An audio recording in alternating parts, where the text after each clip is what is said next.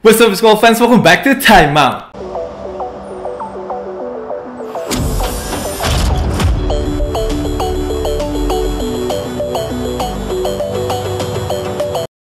Oh yeah, the speed is there. We are the same athletic-wise. We are really close. I don't know, can he jump as high as me actually, but we are kind of similar.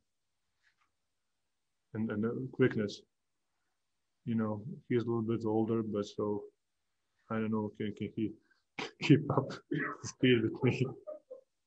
I'm joking. Balik Rocky Padila, kita kembali lagi ke info basket harian edisi 4 Februari 2021. Timeout geng, hari ini timeoutnya agak light ya, dan juga gak akan terlalu banyak highlights yang gue masukin, karena abis ini gue memberanikan diri nih untuk meliput pick up game untuk basket komplek. Jadi gue penasaran banget pengen lihat komunitas mereka seperti apa. Jadi hari ini kita pure ngobrolin basket aja nih untuk edisi timeout hari ini. Dan pertama yang kita akan bahas jelas adalah kalian baru saja melihat sebuah video wawancara dengan Nikola Jokic.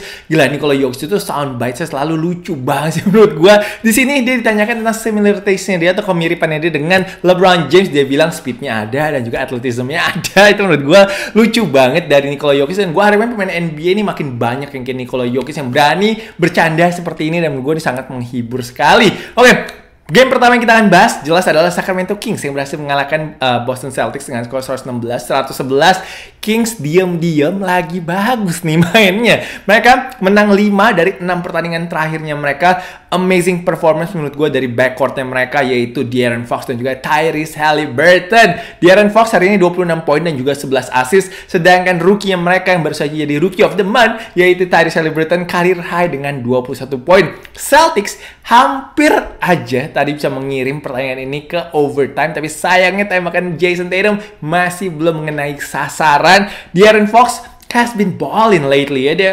statistiknya akhir-akhir ini selalu bagus banget menurut gue.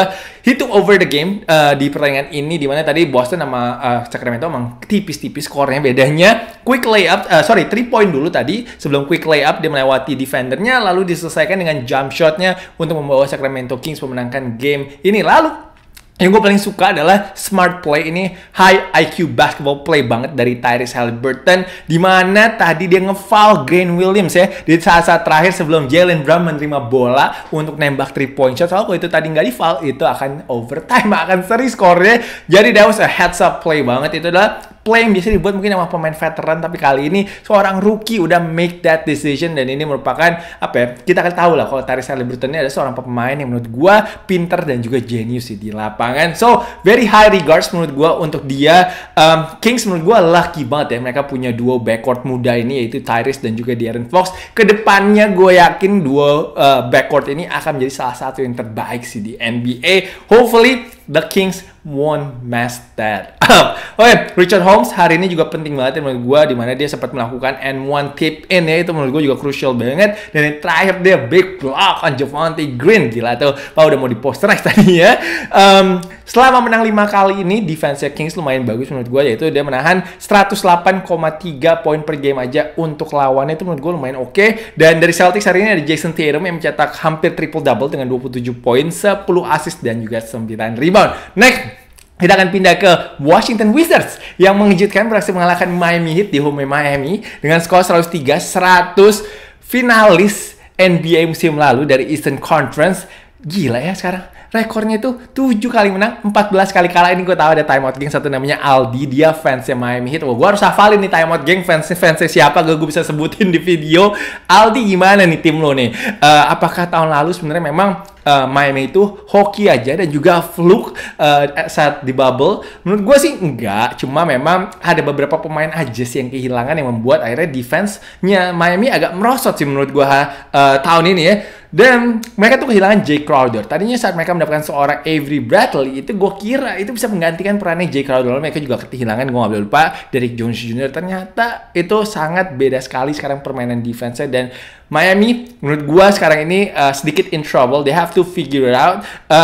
Hari ini sebenarnya mereka tuh scoringnya bagus banget. Di babak pertama mereka mencetak 65 poin, tapi di babak kedua mereka nggak bisa nyetak poin, hanya 35 poin, hanya 12 made baskets melawan ini second worst defense in the NBA. Gua tahu memang Miami season ini banyak kehilangan pemainnya mereka mungkin karena health protocol lalu juga cedera. Tapi menurut gue it's not an excuse. Mereka masih punya pelatih yang bagus dan juga pemain-pemain yang oke dan masih bisa membawa kemenangan harusnya untuk Heat. Tapi memang tampaknya mereka tuh bergantung sekali dengan Jimmy Butler, Bam Adebayo, dan juga Tyler Hero menurut gue. Dan juga mungkin Goran Dragic. Jadi kalau 4 pemain ini bermainnya kurang bagus, hampir pasti mereka akan kalah. Dan mungkin mereka butuh sign sih, role player baru ya. Karena kalau mereka, kok gue lihat setelah mungkin Avery Bradley, Kendrick Nunn, setelah itu gue juga bingung sih mau mainin siapa. Ada beberapa pemain malah gue nggak even tahu nama-namanya gitu. Mungkin kayak Gabe Vincent, Mark Stratus, lalu juga KZ Okpala, kalau nggak salah namanya itu. Menurut gue agak susah untuk bisa membantu Miami bisa perform seperti musim lalu saat di bubble. Tapi itu adalah pendapat gue. Gue pengen dengar pendapat kalian semua. Time Out Gang, kira-kira apakah Miami memang seburuk itu season ini atau bagaimana? Kalian bisa tulis aja di comment section nanti di bawahnya. Dan tadi sebenarnya kan ketinggalan 3 poin ya at the end setelah Bradley Beal mencetak 2 free throw. Gue penasaran sih kira-kira kenapa Coach Spoelstra nggak menaruh Duncan Robinson di lapangan. Kita tahu dia adalah salah satu shooter terbaiknya Miami bersama Tyler Hero. Gue tahu dia 3 dari 8 hari ini 3-point shotnya, tapi chance-nya lebih bagus kalau ada Tyler Hero dan juga Duncan Robinson berdua ada di lapangan untuk bisa membawa game ini ke overtime. Akhirnya bolanya di inbound ke Tyler Hero, tapi itu low percentage 3-point banget akhirnya dan itu nggak masuk. Jadi gue agak questionable banget sih tadi decision-nya Eric Spoelstra, walaupun gue tahu Kelly Olynyk baru aja nembak 3-point masuk di sisa 2 menit atau 3 menit terakhir tadi. Tapi kalau gue sih akan switch ya antara Kelly Olynyk dengan Duncan Robinson karena menurut gue itu lebih bahaya sih. So that's my take dari game kali ini. Bradley Beal hari ini 2 clutch free throw seperti gue bilang tadi, dan juga ada tadi yang dengan drive dengan split pemain Miami Heat untuk layup untuk juga memberikan lead kepada Wizards. Hari ini selesai dengan 32 poin dan dia melewati rekornya Michael Jordan nih dengan 17 game pertama mencetak at least 25 poin, dan hari ini pun Wizards berhasil menahan Miami Heat hanya 100 poin aja. Itu menurut gue sangat incredible, and of course mereka menang hari ini tanpa Russell Westbrook. Next ada Dallas Mavericks melawan Atlanta Hawks dengan skor 122-116. Akhirnya Dallas menang. Mereka berhasil nge-snap 6 game ya losing streaknya mereka, dan mereka avoided, menghindar dari complete meltdown di kuarter keempat tadi. Salah satu kunci kemenangannya Dallas of course mereka slow down Trae Young hari ini, walaupun Trae Young 21 poin tapi 9 poinnya itu dia cetak di kuarter keempat tadi di akhir-akhir, dimana di 4 menit terakhir itu Atlanta Hawks bagus banget offense menurut gue, di orchestrate sama Trae Young. Mereka melakukan 16-4 run dan ini pasti membuat para fans Dallas Mavericks agak nervous nih, bisa-bisa kalah lagi. Tapi untungnya sih ada Tim Hardaway tadi yang at least memasukkan 1 dari 2 free throw-nya untuk tetap membuat game ini 2 possession game, dan akhirnya pun Dallas berhasil menang. Dan ini kuncinya salah satunya menurut gua lagi selain tadi mereka slow down Trae yang adalah Kristaps Porzingis. Mainnya hari ini menurut gue lumayan oke dengan 24 poin dan juga 11 rebound. Dan of course ada Tim Hardaway Jr. juga dari benchnya Dallas dengan 22 poin. Jadi kalau menurut gue kalau Kristaps bisa at least nyetak 22, 24, 26 poin, I think Dallas is in a good place untuk bisa memenangkan pertandingannya mereka. Luka hari ini selesai dengan 27 poin, 14 assist. Setelah itu kasih jersinya kepada Quavo Migos. Untuk Mav 3 poinnya tadi masih tetap kacau banget sih, dimana kok gue bacain ya, KP, Luka, dan juga Josh Richardson itu combine 3 dari 18 untuk 3-point shot, tapi untungnya mereka masih menang ya. Dan Hawks itu memang season ini banyak sih kalah tipis ya sih, dimana 9 dari 11 kekalahan di mereka itu mereka kalahnya di bawah 10 poin. John Collins sih gila hari ini, agresif banget mainnya dan juga bagus ya offense dia selesai dengan 35 poin. He was showing his range also dengan 3-point shotnya, dan juga selesai dengan 12 rebound dia hari ini. Next ada Philadelphia 76ers yang berhasil mengalahkan Charlotte Hornets dengan skor 118-111. Sixers masih belum terkalahkan saat starting lineup mereka semua bermain 12-0 rekornya. Dan gue ngerasa ya Joel Embiid di game kali ini tuh agak santai, dan mungkin the whole Philly team mungkin santai. Dia coasting tapi tetap selesai dengan 34 poin dan juga 11 rebound. The game looks so easy right now untuk Joel Embiid. Dia bener bisa mencetak segini banyak poin dengan santai sih kalau menurut gue tadi. Tobias seperti biasa dia konsisten banget season ini menurut gue. Dia hari ini selesai dengan 26 poin. Sixers untungnya tadi udah ada big lead banget di first half, karena di babak kedua gue lihat tim banyak sekali yang kayak bad and juga careless play. Charlotte Hornets juga mencoba untuk mengejar tadi, tapi untungnya memang skornya udah terlalu beda jauh untuk Charlotte bisa ngejar. Dan yang megang Philly ini pasti nyesek banget ya, karena tadi Joel Embiid bolanya di steal terakhir sama Lamelo, abis itu kena 3-point shot dan akhirnya nggak cover untuk Philadelphia 76ers. Melo hari ini bersama Gordon Hayward masing-masing mencetak 27 poin. Spurs menang lawan Minnesota 111-108 ini juga luar biasa banget comebacknya. Azurama pasti senang banget nih dengan ini ya. Dimana big comeback dari Spurs. Mereka tadi itu ketinggalan 16 poin sisa 10 menit di kuarter 4. Timberwolves 3 kuarter pertama menurut gua bermain probably their best basketball season ini. Tapi sayangnya di kuarter keempat brutal collapse untuk Minnesota Timberwolves. Mau tadi Sixers ya? Nggak, untuk Timberwolves di mana Malik Beasley sebenarnya on fire banget tadi tapi gue nggak tahu kenapa itu di quarter dia kalau sampai quarter 4 tuh cetak 25 poin. Tapi setelah itu gue nggak tahu kenapa Ryan Saunders itu malah lebih banyak mainin D-Lo untuk bawa bola lalu ISO play. Itu sayang banget sih menurut gue. Itu menurut gue tadi yang menjadi kesalahan di game ini untuk Minnesota sehingga mereka kalah. DeRozan menjadi bintangnya dengan 30 poin, 8 rebound dan juga 6 assist. Jakob Poeltl gila juga nih, 19 poin, 8 rebound dan juga 4 block. Oke sih, akhirnya memberhentikan hot streak-nya Houston Rockets juga. Mereka hari ini menang dengan skor 104-87. Rockets akhirnya kalah Kendrick Williams. Wah, ini mantan pemain New Orleans Pelicans sih. Dia mencetak 19 poin dari benchnya New Orleans, dari benchnya OKC Thunder. Dia merupakan top scorer hari ini. Lalu ada Darius Bazley yang juga keluar selesai dengan 18 poin dan career high 12 rebound. Next ada Milwaukee Bucks yang berhasil membantai habis Pacers dengan 130-110. Giannis triple-double, santai juga, 21 poin, 14 rebound, dan juga 10 assist. Setelah itu Doi jadi fotografer. Gue penasaran sih, tapi kira-kira fotonya Giannis kayak apa tuh tadi yang dia ambil ya, dan nunjukin ke Pat Connaughton tadi. Oke, next ada Clippers gue yang berhasil mengalahkan Cavaliers dengan skor 121-99. Paul George juga on fire banget hari ini dengan 3 poinnya. 8 dari 9 3-point shotnya, dia selesai dengan 36 poin. Lalu ada Pelicans yang mengalahkan Phoenix Suns dengan skor 123-101. Zion hari ini mendominasi dengan 28 poin, 12 dari 14. Super efficient game banget dari Zion hari ini. Terakhir ada Knicks yang mengalahkan Bulls dengan skor 107-103. Julius Randle hari ini menjadi top scorer lagi dengan 27 poin. Julius Randle season ini juga konsisten menurut gue, dan dia selalu menjadi top scorer menurut gue untuk New York Knicks.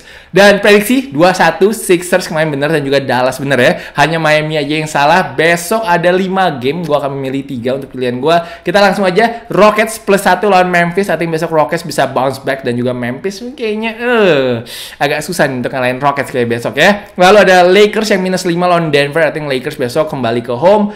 Iya sih, tapi biasanya teori gue adalah kalau udah lama nggak main di home, mereka udah road trip, itu bisa mainnya agak buruk. Tapi gue bisa kayak yakin Lakers bisa menang deh lawan Denver Nuggets. Lalu yang terakhir Dallas, I think Dallas can win back-to-back games. Besok -3,5 lawan Golden State Warriors. Golden State Warriors lagi nggak ada center soalnya ini menurut gue. Jadi Rockets +1, Lakers -5, dan juga Dallas -3,5. Oke. Sekarang ini lagi diramaikan di berita NBA adalah tentang NBA All-Star Game, di mana NBA itu rencananya ingin bermain ataupun mengadakan NBA All-Star Game di Atlanta tanggal Maret 7.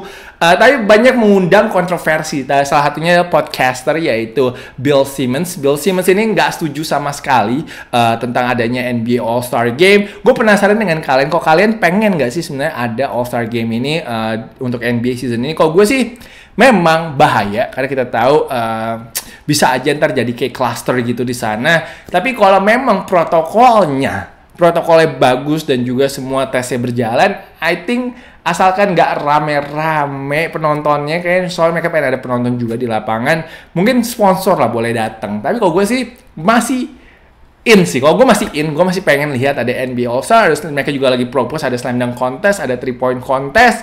Jadi ini memang pasti ada pro and cons sih. Tapi kalau gue, asalkan protokol kesehatannya semua berjalan, kayak nggak beda jauh dengan sebuah game yang lagi dijalankan sekarang ini sama NBA. Dan sekarang ini kalau nggak salah terakhir mereka tes itu 25 Januari, itu datang lagi 0 case untuk pemain yang positif. Jadi that's a good sign. Kalau gue sih tetap pengen lihat ada All-Star Game, karena ini adalah acara tahunan yang kita selalu pengen lihat sih. Kalau menurut kalian bagaimana dan pendapat kalian seperti apa? Gue mau denger semua di comment section di bawah. Next, ada berita dari tim nasional Indonesia kita. Mereka memanggil 2 pemain lagi dari timnas elit muda. Ada Bagir dan juga ada Aldy Izatur. 2 pemain ini lumayan solid mainnya bersama timnas elit muda saat menghadapi Satria Muda Pertamina. Tampaknya Coach Raiko mungkin impress kali ya dengan permainannya mereka. Aldy dan Bagir, 2 pemain punya shooting, punya lompatan yang tinggi, size badan juga bagus, tangannya panjang, bisa untuk defense. Jadi ini adalah kesempatan yang luar biasa untuk dua pemain ini. Menurut gue harapkan Bagir dan juga Aldy bisa mendapatkan ilmu dan juga informasi baru tentang permainan di level senior, dan juga gue harapkan dua pemain ini bisa challenge pemain-pemain yang udah veteran mungkin di sana untuk bisa mendorong pemain-pemain lainnya juga sih untuk bisa improve sih nantinya ke depannya. So ini adalah pilihan yang bagus banget untuk timnas elite senior untuk membawa dua pemain baru ke timnya mereka untuk mempersiapkan diri untuk FIBA Asia Cup Qualifier window ketiga. Terakhir ada top place timeout gang, dimana yang pertama jelas adalah Melo ball behind the back pass lalu diselesaikan dengan windmill jam dari Miles Bridges. Ini duo seru banget sih untuk nonton mereka. Next ada DeMar DeRozan dunking on Josh Okogie, and then yang berikutnya ada Zach LaVine dunking on Mitchell Robinson. Ini untuk nggak kena blok ya, Zach LaVine berani juga nih untuk ngedangnya. Lalu yang terakhir ada Zion Williamson yang menerima alley-oop dari Eric Bledsoe. Kok kata orang dia floating ini untuk nangkep alley-oopnya. So timeout gang, itu dulu untuk video timeoutnya hari ini. Seperti biasa, jangan lupa untuk tinggalkan opini dan juga komentar kalian semua. Woi, kurang rame nih kadang-kadang komentar sectionnya. Woi, gue nungguin satu hari mungkin ada 200 komen atau 300 komen tuh, kayak akan seru tuh untuk kita ngomongin basket semua di sini. Jadi gue harapkan kedepannya bisa serame itu untuk timeout gangnya. So timeout gang, hopefully you guys enjoy this episode. Jangan lupa untuk tekan tombol like-nya, tinggalkan komen, dan juga jangan lupa untuk subscribe kalau kalian masih baru di channel ini. So thank you guys for watching, thank you guys for tuning in today. Jangan lupa seperti biasa, itu tadi udah gue sebutin ya, ternyata gue lupa, tapi nggak apa-apa, bloopers dikit. Thank you so much and I'll see you guys tomorrow. Peace.